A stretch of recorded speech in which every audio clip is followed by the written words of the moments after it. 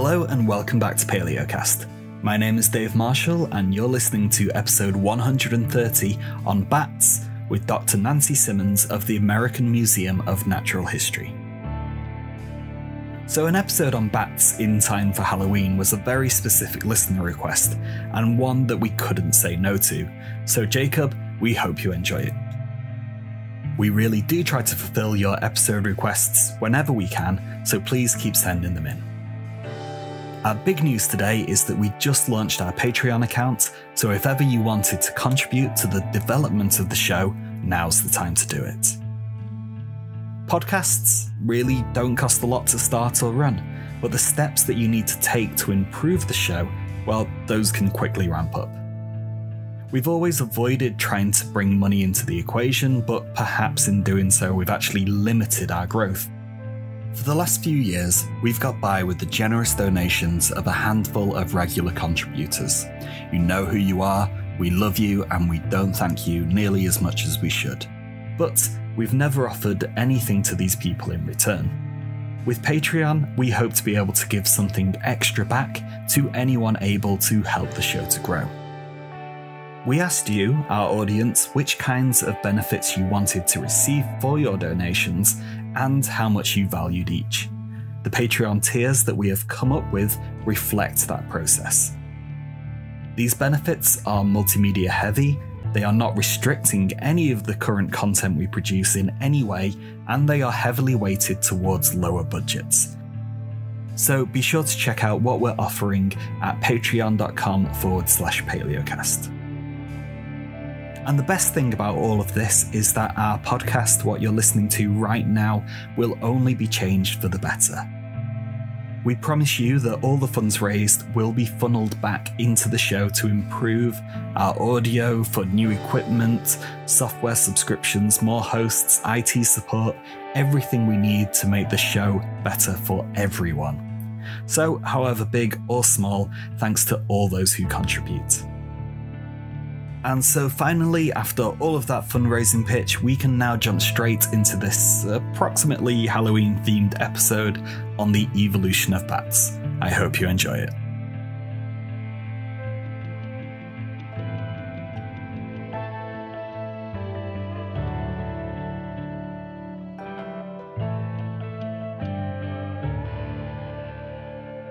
Hi Nancy, thank you so much for coming on the show today. Absolutely. My pleasure. Right. With everyone that comes on, we like to get to know them before we start getting into the details of the fossils that they study. So can you tell us all how you got into the field of paleontology? Well, I guess I was always interested in the natural world and always interested in how things evolved to be the way that they are. And when I was in college, I studied anthropology and biology and geology, and then I was lucky enough to get accepted to a PhD program in paleontology for graduate school. And at that point, I actually started working on really ancient fossil mammals from the age of dinosaurs. And while I enjoyed that, I felt that I didn't know enough about the biology of the animals. And bats were just really cool. And so almost on a lark, I decided to apply for a postdoctoral position after I graduated to work on fossil bats. And I never really expected to spend the rest of my career working on bats, but that's how it's turned out. Wow. So you hadn't considered that until you looked at that postdoc. Bats weren't a huge interest of yours. Yes, indeed. And then when I came to the American Museum of Natural History, I also started working on living bats. And a lot of my research for the last 30 years has involved working with living bats as well as fossil bats, because I find that I can learn a lot from the paleontology of bats. It helps me understand the living bat fauna that we have today, and vice versa. Working in the field with living bats makes me appreciate even more the fossil bats that I get to work with. So it's been great. Yeah, that's fantastic. It's great that you have a group that's still extant today that you're able to do that with. I mean, mine are pretty much entirely extinct, so you can only do it really by proxy of like their closest relatives. But with bats, you can study them just as they are, I guess. So. Yep, indeed. So where has your research led you? And by that I mean, like, where's it taking you geographically? Where's it taking you academically, etc., etc.? Well, my career's now been over 30 years, so there's a lot of places both ways in that. So with respect to the fossils, it was only this last summer that I got to go out in the field to one of the localities where some of the greatest fossil bats have been found. Before that, I was working on material that other people collected, and which I was lucky enough to get to work with as well, but was already held in museums in various places. My field work with living bats is mostly based in Central and South America. I have a big field program in Belize, and actually I'm heading there in 2 weeks for the first time in 2 years to get back in the field with living bats. And I've also worked in Southeast Asia, Peru, French Guiana.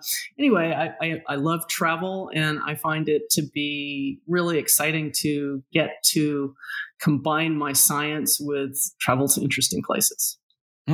So have you actually managed to find your own fossil bat specimen now? No, unfortunately not. Fossil bats are actually very rare. And part of the reason for that seems to be that they're just very small and fragile animals. And when they are fossilized, probably in most cases, they're in bits and pieces. And it's very hard to tell if you're looking at a single tooth or a single bone, whether it's from a bat or not, frankly, because their teeth are similar to many other kinds of mammals. And we'll probably talk about that later more. There are a couple of fabulous fossil localities, though, one in Wyoming in the Green River Formation and one in Germany at Messel, that were, these deposits were laid down in fossil lakes with very fine-grained silt, apparently quickly covering dead bats when they fell into the water. And so they preserved whole skeletons in those localities. And those are the ones I find most exciting because we can look at the whole animal rather than just a few bits and pieces. Otherwise, most bat fossils come from caves, and they're usually disarticulated. So they're, basically bone piles. And there's some great fossils from some caves too, but I find it most exciting to be able to look at the entire skeleton of an extinct animal rather than simply a small piece here and there. Oh, for sure, definitely. And we'll get onto the Green River and Messel soon, but I think the best thing to do first is to just make sure we're all on the same page and ask the simplest question. Like, we all know what bats look like and how they live, but what actually is a bat? Well, a bat is a flying mammal, and it's a member of a clade and a single evolutionary lineage, which evolved powered flight sometime probably between 65 and 55 million years ago. So they all share a common ancestor, and they share a number of unique traits that we don't see in other mammals. Most of those are in the postcranial skeleton and relate to the way in which the forelimbs have been modified to support the wing membranes. There are other unique traits of bats in the rib cage, in the shoulder girdle. Most of the postcranial skeleton has been modified to support flight. And so that's the big unique thing that sets bats apart from other mammals. And are they monophyletic? And by monophyletic, if you're not familiar with the terms, that would be if you got the family tree of all mammals, for instance. If you made one snip and took that branch off, is that bats that you would be holding in your hand without making any other cuts or without combining two different branches together? Yes, bats are monophyletic. There was a controversy back in the 1990s about whether or not bats were monophyletic. It was thought for a while that perhaps the old world fruit bats, which rely on vision for orientation, and the rest of bats, which rely on echolocation, for orientation and prey capture and so on, were actually two separate evolutionary lineages that didn't share a flying common ancestor. And that hypothesis was based on morphology, that is the structure primarily of the brain and the visual system. But the 90s were also the time when we started to be able to collect DNA data, DNA sequence data, to sort out relationships of animals and plants and everything else. And so looking closely at the genome of living bats made it very, very clear that they are a single group. They are a monophyletic lineage. And so powered flight only evolved once in mammals, and everything that looks like a bat and is a member of a single evolutionary lineage. Okay, so we've got those two different types of bats, the ones that are more visual, the others that are echolocating. How diverse are bats in general? Well, bats are the second most diverse group of mammals in terms of living mammals. There are over 1,400 species of bats, and the number just keeps going up. So they have a worldwide distribution. Primarily, their greatest diversity is in the tropics. And the only other group of mammals which contains more living species are the rodents. In terms of fossils, we know of over 200 fossil species of bats. So they're also very diverse in terms of their fossil record, although most of those fossils of bat species are fairly isolated teeth and things like that. But we know that there were a lot of bat species as we go back in time. Okay, so that's the diversity, but then another way of looking at things is disparity. So how different are these bats from each other? Are they all doing the same batty things, but then they've just got minute details within like a toe bone, or are they wildly different? Well, I think both of those things are true. The disparity across bats, it's interesting. There's a family of bats called the Phyllostomatidae, which lives in the New World, and ecologically speaking, they do more different things than any other group of mammals. So the Phyllostomid bat family, just by itself, includes species which eat insects, which are carnivores. Other species feed on nectar and pollen only. Other species feed on fruit. And the vampire bats are part of that group. And so within that one family, we have a huge amount of ecological diversity, and that's also reflected in morphological diversity. So the bats which feed from flowers have long, slender rostrum or nose region that they can insert down into flowers, and they have long, specialized tongues for reaching pollen and nectar inside the flowers. Bats that eat fruit tend to have really short faces. Some of them look almost like human skulls if you look at them sideways. So they have really strong bite force for plucking small, hard fruits and biting through them. Vampire bats have very specialized dentition for making little slices in the skin of the animals from which they obtain blood. Carnivorous bats have skulls that look remarkably like wolves, just a lot smaller. Wow. Yeah, it's amazing. I once had a 3D printed wolf skull that usually when people 3D print a CT scan of a skull of something, they make it bigger. But in this case, somebody had taken a wolf skull and printed it at very small size. It was only a couple of inches long.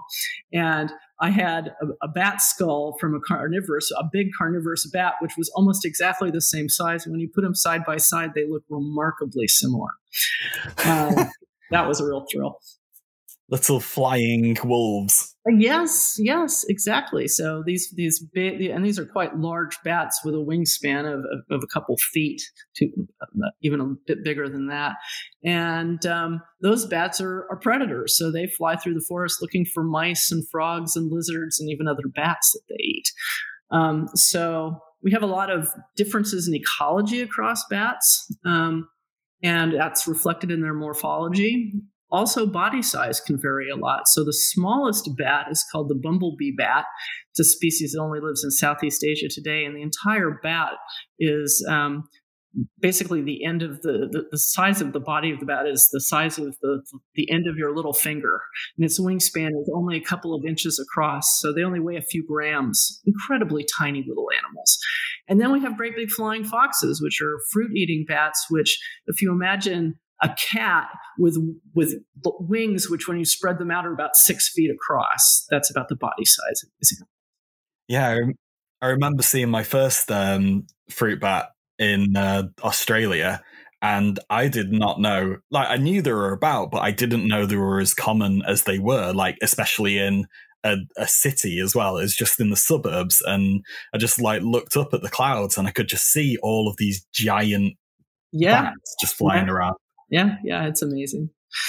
Gorgeous things. They are. So the diversity of bats that we find in many places, you did mention that our bats, or many of them, very similar to one another, all the same. And a lot of the diversity of bats actually does, in fact, encompass that aspect to it. So there are many, many species of bats which look very similar to each other.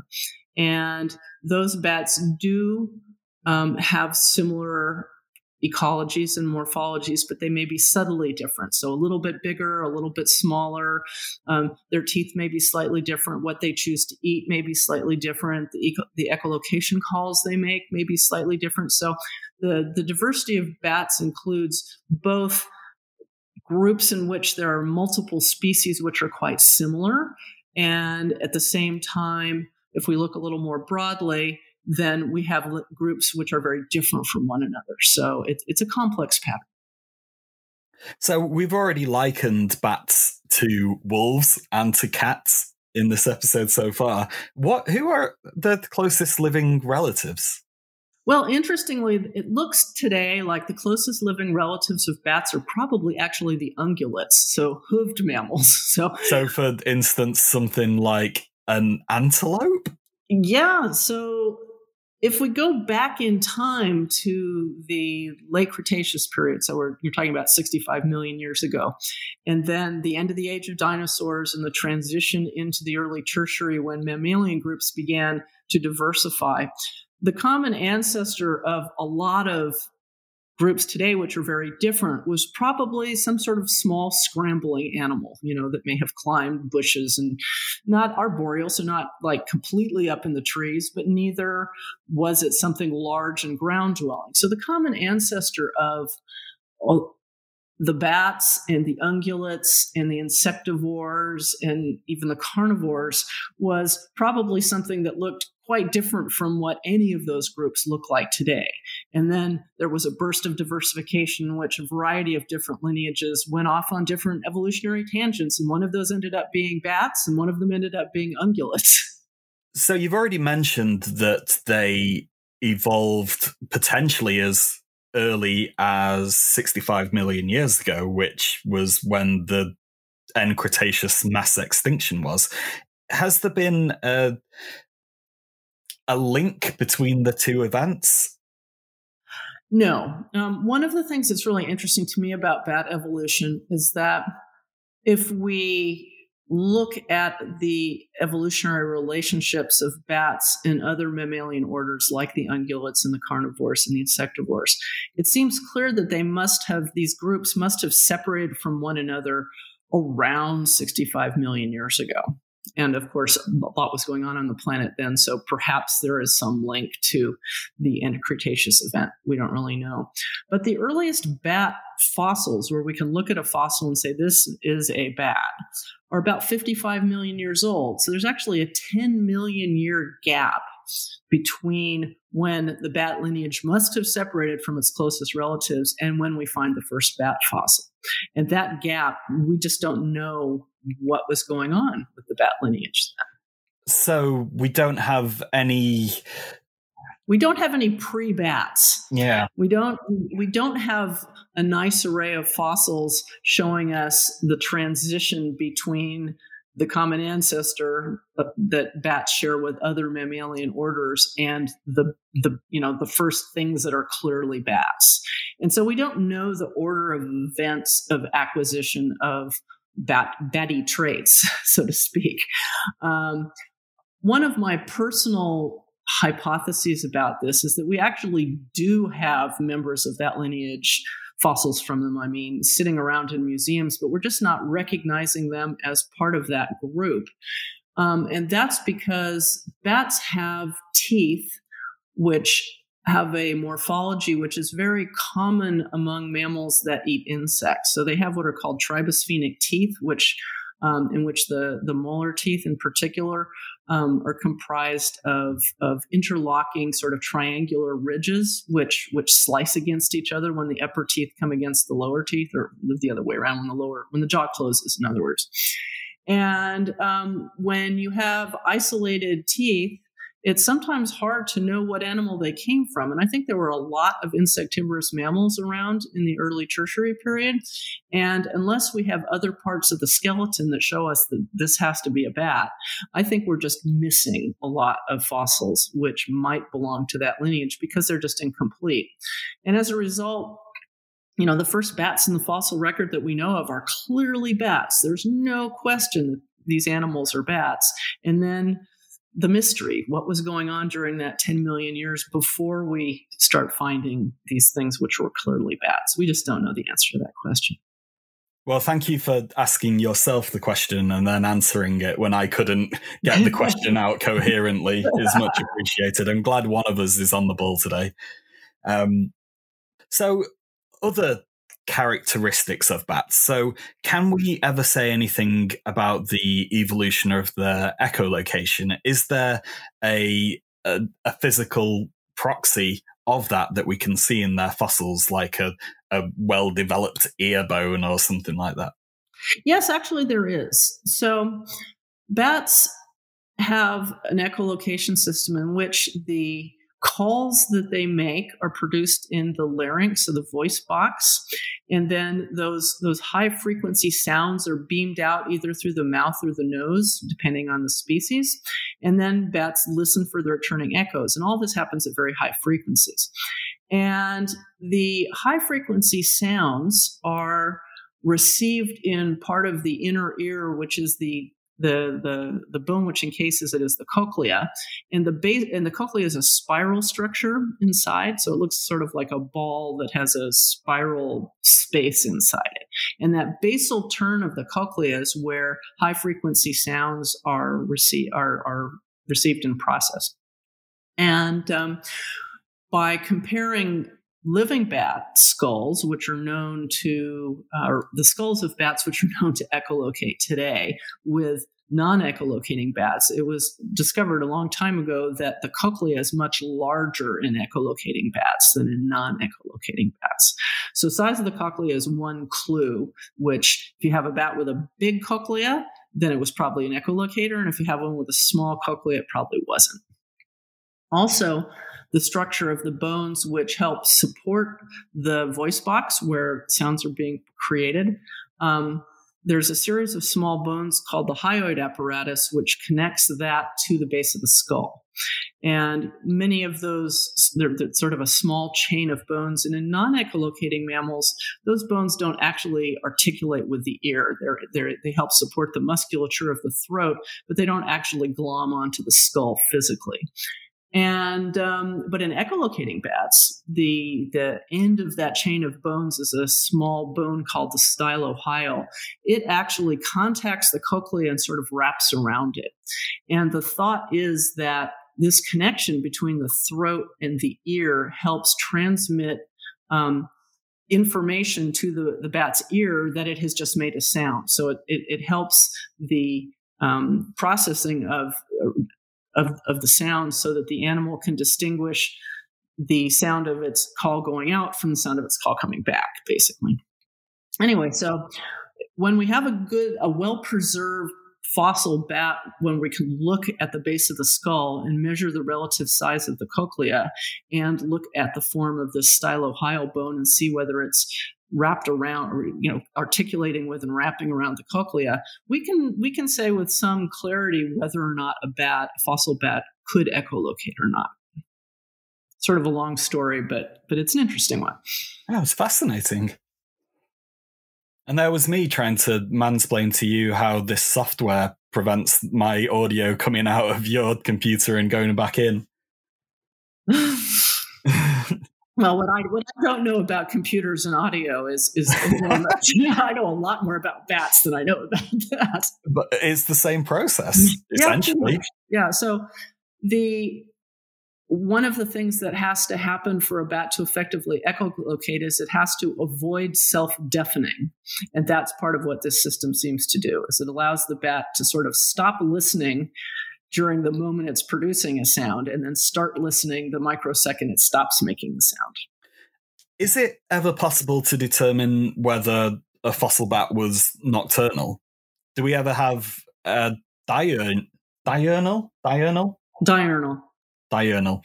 Do we ever have diurnal bats? We don't have strictly, well, if we're looking at modern bat diversity, there are no animals in the bat group that we would call diurnal. There are some, however, that are active at dawn and dusk. And so it's interesting when you go out in a tropical forest to catch bats, and there might be 100 different bat species living there, you learn pretty fast which species are the ones that you're going to catch earliest in the evening. So the timing of bat emergence can vary considerably. For fruit-eating bats, like the flying foxes we were talking about earlier, many of those species roost out in the open, so they roost out in trees and things, and so they can be reasonably active in terms of starting to wake up and starting to move around before it's totally dark. But I would say there is no diurnal bat that we know of, and so we guess, because we also think that many, if not all, of the earliest members of the mammalian group were probably nocturnal to begin with. And so it's quite likely that bats are nocturnal, not because they've started from a diurnal ancestor and evolved some sort of switch into being active at night, but that they just never gave up being active at night.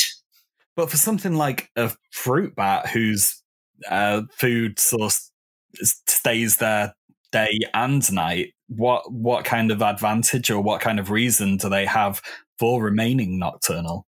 Fruit bats of the family Pteropodidae, so these are the flying foxes and their relatives, do not, for the most part, use echolocation to navigate or find their food. So how do they find their food? They use vision and olfaction, so smell.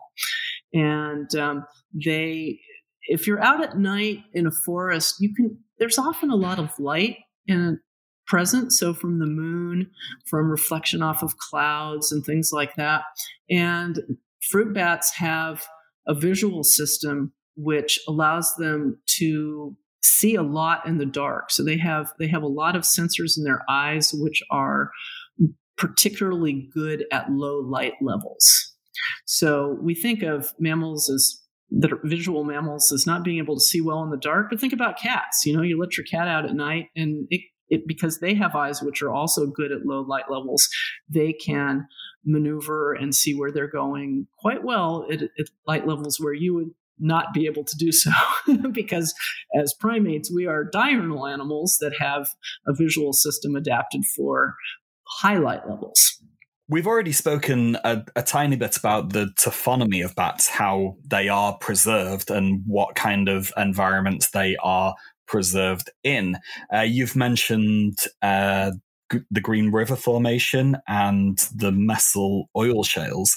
Can you give us a little bit more information about the fossils there and how they're preserved and what they look like and how splendid they are? Oh, absolutely. So the Green River Formation and Messel are very different in the type of preservation of bat fossils, but the end result is similar in the two places that we get complete skeletons rather than fragmented skeletons. So the Green River Formation is the oldest of the two. It's about 52.5 million years for the beds that preserve bats. And it's very fine-grained siltstone. And what we get are basically pancake fossils. So apparently a bat dies. It fell into this fossil lake was covered quickly with very fine-grained sediments and then compressed over time. So we get the whole skeleton, but it's flat. In other words, like it was run over by a truck. In the messel oil shales, the preservation is different. It was also probably a lake environment, but there were more organics in the silt combination that preserved the fossils. They're also flat, but they're more delicate in terms of the preservation of the bones. However, again, we get whole animals out of messel. Right now, we know of more species of bats are known from messel and than there are from the Green River Formation, but we're finding new species in the Green River Formation too. So probably the real diversity in both places was higher than we know yet, and we may still find new fossils there. So Green River is a very commercially well-produced fossil site in which I'm sure everyone will be familiar with the knightier fishes. If you see a fossil fish for sale in a fossil shop, probably come from Green River. Is there a problem with the selling of bat fossils and other rarer fossils from there that you know of? No, actually not from the Green River Formation. There's actually a great relationship between Fossil Butte, which is a national monument that's in the Green River Formation, which showcases the fossils from there, and the curator there has a really good relationship with the owners and managers of the local commercial quarries. And indeed, the way the commercial quarries are run is the public can go and pay the quarry manager owner a fee and then split rock and look for fossils. And when the fossils they find are common ones like Nidia, the fish you mentioned, then the person is allowed to keep those fish because there's billions of them. But when a rare fossil is found, the quarry owners bring it to the attention of the Fossil Butte, the National Monument staff. And as far as I know, in recent years, new fossil bats that have been discovered there, they are sold, but they have been sold to museums. So they make a point of trying to make sure that the special fossils get into the hands of scientists. So it's really exciting to go out there and collect fossils. I did that this summer for the first time. It was fabulous. And I also got to see there's some new fossil bats coming out, and which will be going into into museums and not into people's houses to be displayed on their mantelpieces or something like that. So I think there's a great relationship between the quarry owners and the scientific world. That's awesome. So in these two lakes, I'm just thinking about how a bat went from being in the sky to being preserved in the water at the bottom of a lake. Do they die on the wing, or is it more likely to have gotten into trouble whilst taking a drink? What happens if a bat gets into water? Can they get out? Well, bats can swim. They basically do the butterfly with their wings. Mike, I can't. I would just be guessing, just like you. Probably some of the fossils which occur in some of these lakes simply are bats that died somewhere near the shore and washed in, with a heavy rainfall, just floated down and then sank. It's also possible that some bats might have gotten into trouble drinking. You catch a wingtip and you spin over and you fall into the water, and maybe you can't get out, or maybe you're too far from shore. All these things are possible. We just can't tell. And most bats aren't living. I was going to say most bats aren't living around lakes. It was just a great assumption that most bats live in caves. Well, bats basically live everywhere. So there are bat species that are adapted for foraging over water. So there's some bat species that always roost and always forage over water. Others that never do. The preservation of bats in Messel and Green River are probably just a subset of the bats that were out there in the world at that time. And it was probably the ones that happened to commonly forage around lakes.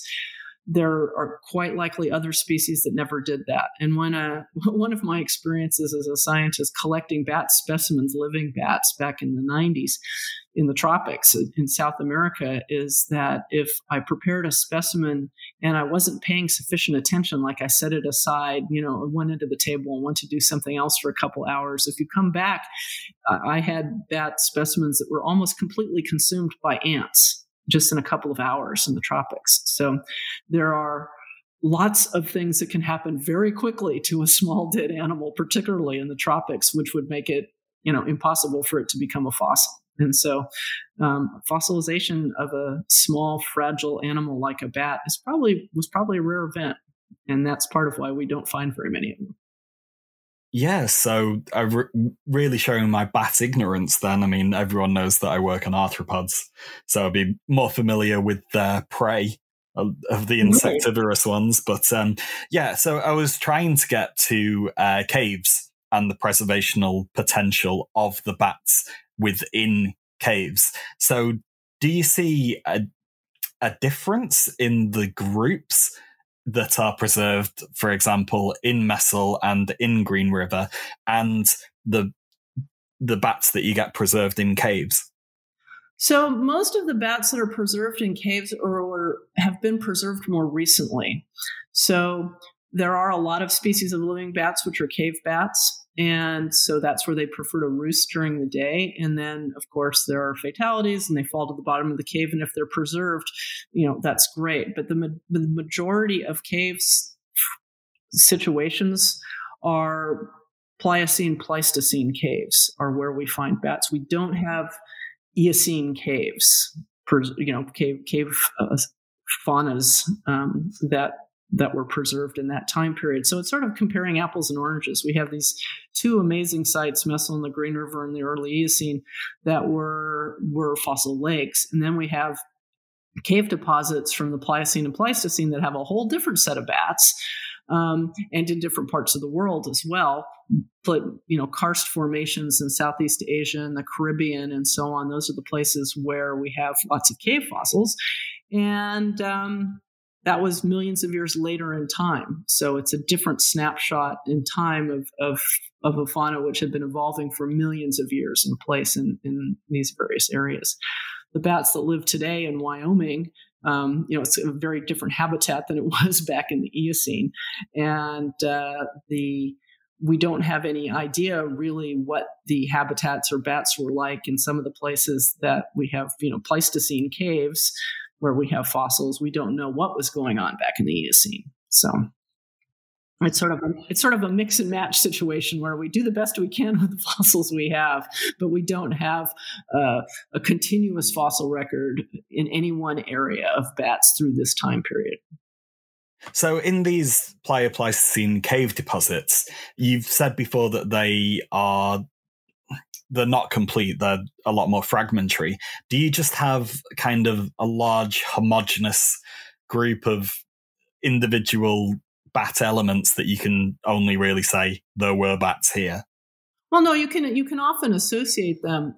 Well, not all of the bones, but yes, if you can imagine a bone pile with all of the bones from a whole bunch of different animals. So you have a bunch of different skulls, you have a bunch of different humeri, a bunch of different finger bones, and so on.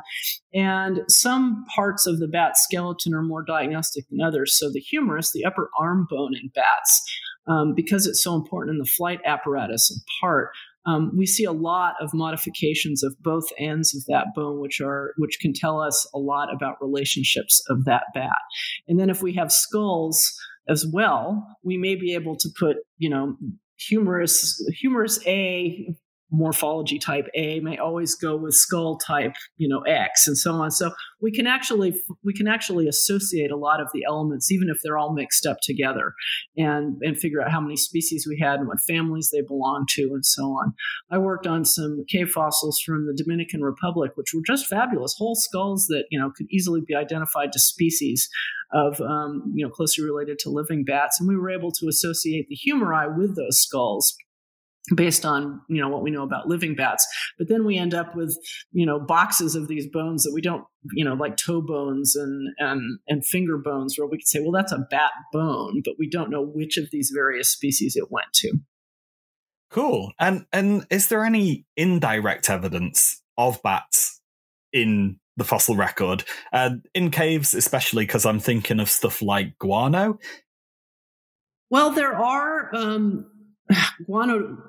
fossilized guano deposits, I suppose, in some caves, but those would not go back far enough in time, I think, to be of much value. I don't know of anybody making claims about presence of bats in ancient caves based on guano alone.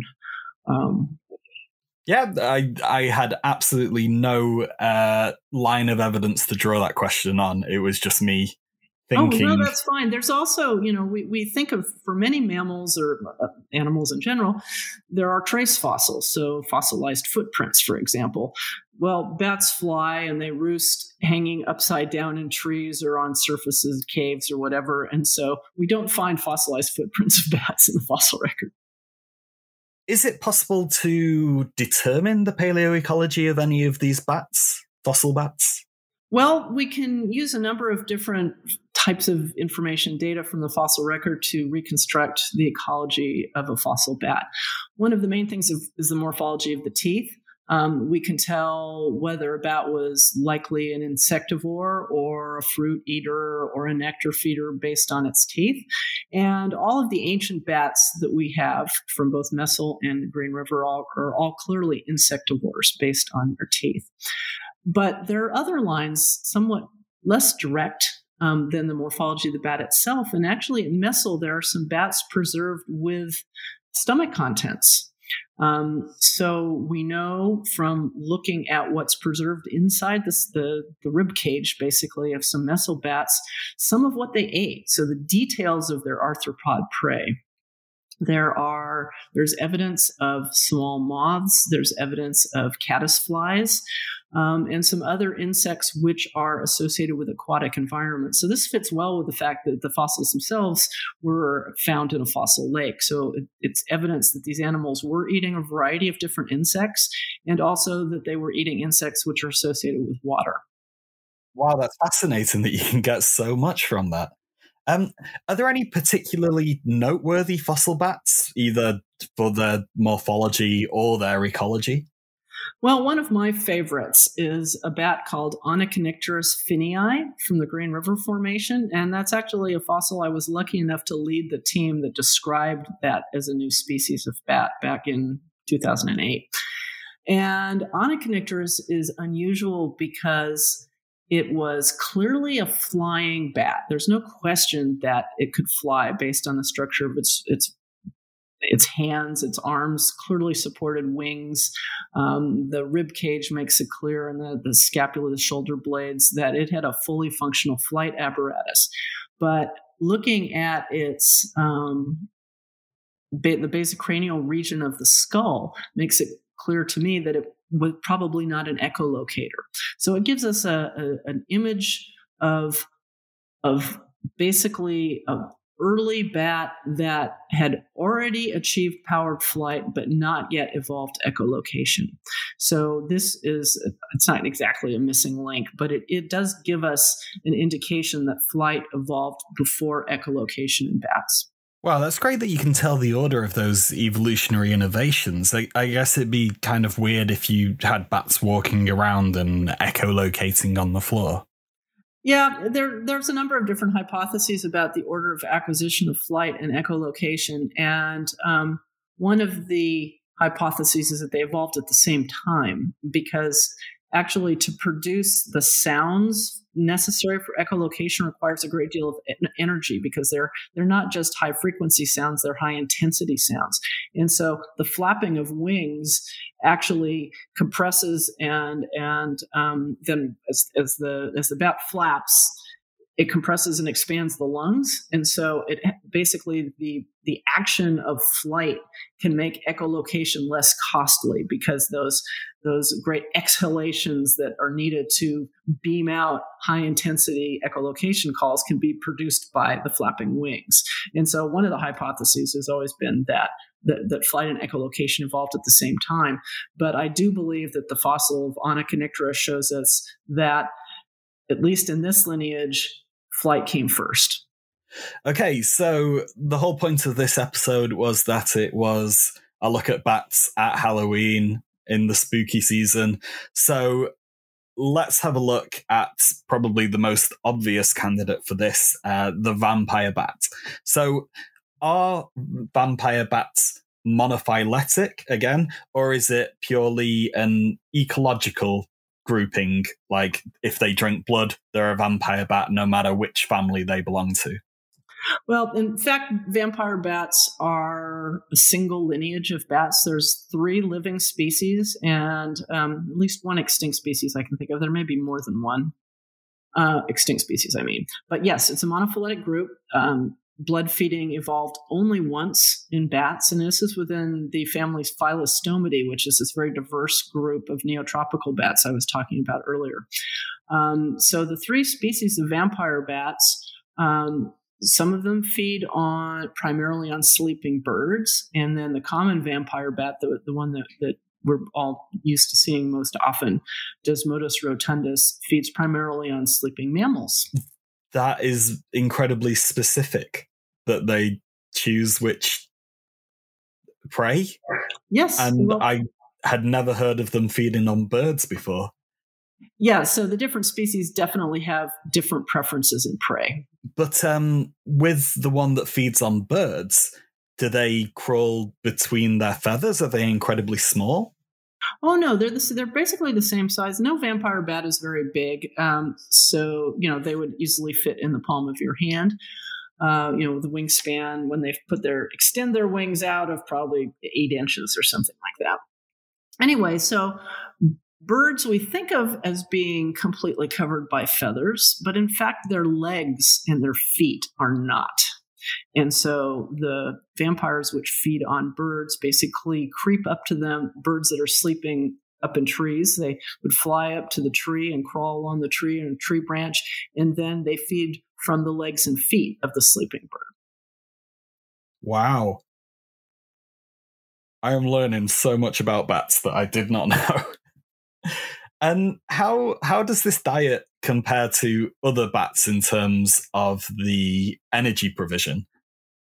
Well, blood as a food, it contains basically all that these animals need to live. There's a lot of protein in blood, and actually it's probably a more complete food source than, for instance, nectar. The vampires are not the only bats which subsist on a liquid diet.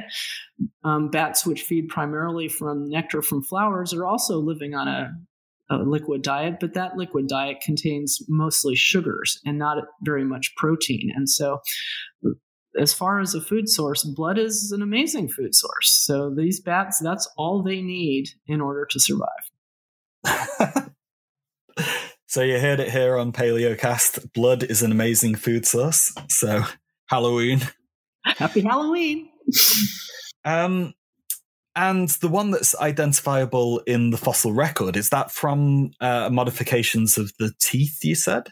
Yeah, so the teeth and skulls of vampire bats are very distinct from other bats. In terms of their teeth, they've reduced the back teeth in the jaw. You and I have molar teeth that we use for crushing and chewing, and vampire bats have no need to chew. So those teeth have become quite small. The teeth in the front of the mouth, though, the incisors and canines, have been modified so that vampire bats have very sharp slicing teeth in the front of their jaw so that they can easily slice through the skin of their prey. This is not like a whole bunch of knives sticking out of their mouth or anything, but just think of a pair of little blades sticking out, sharp like razor blades. So one of the things about vampires is if you get a vampire bite, you may really not feel it. It's like a paper cut.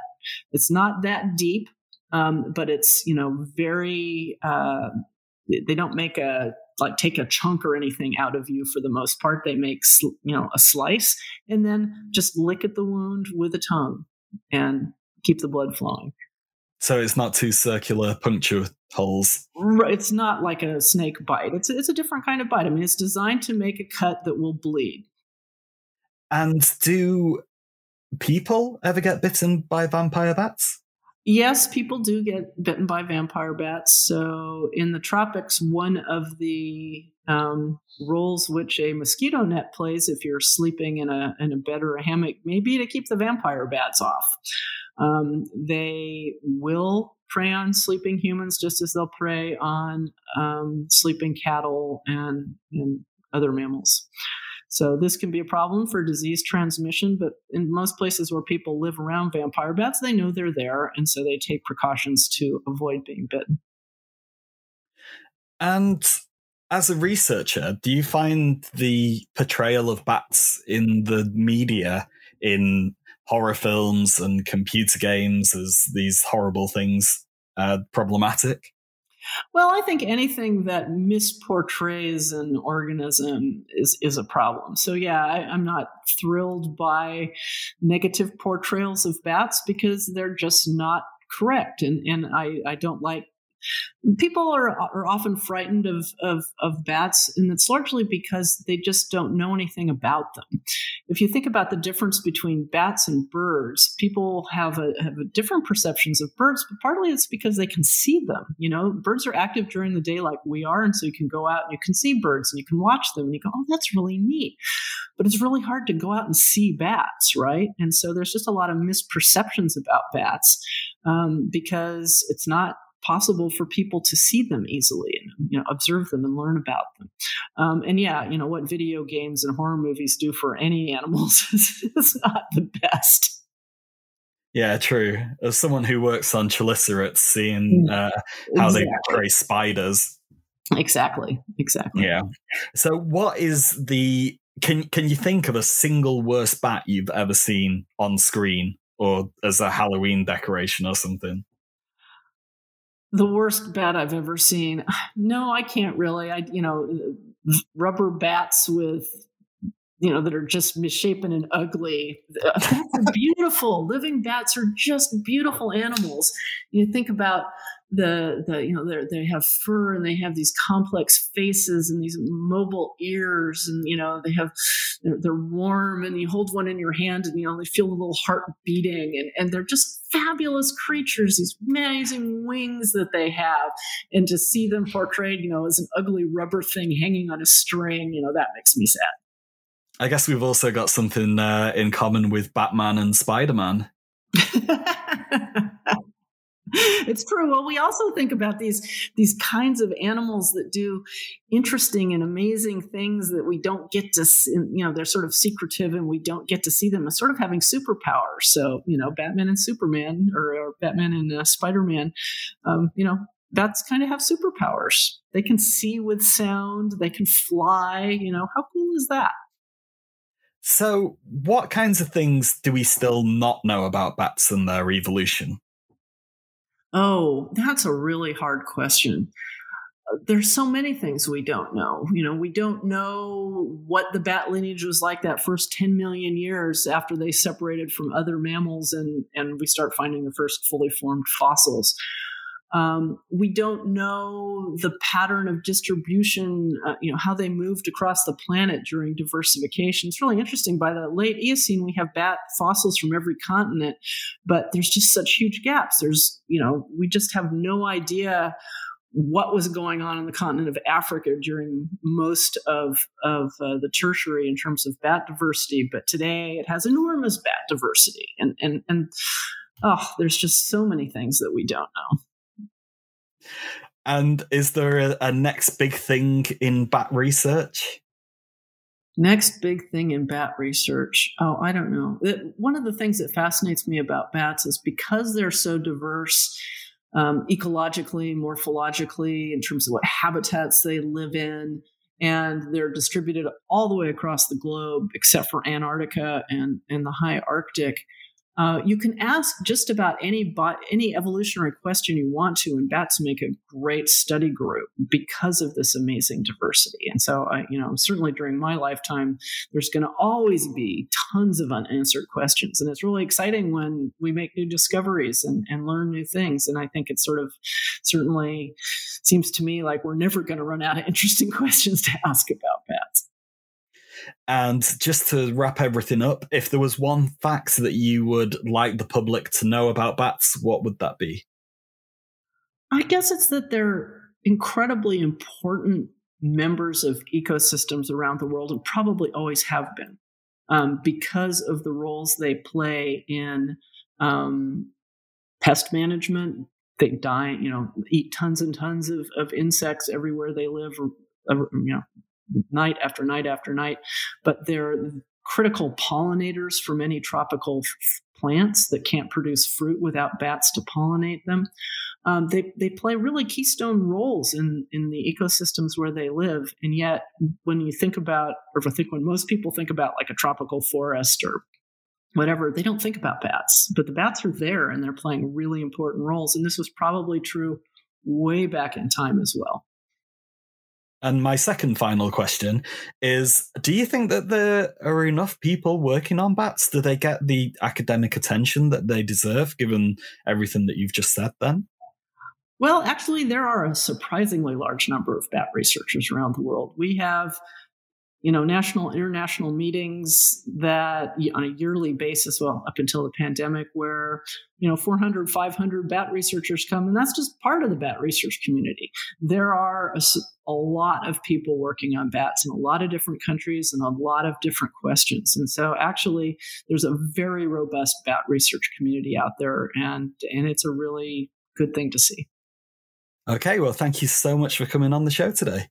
Oh, my pleasure. And happy Halloween. Happy Halloween.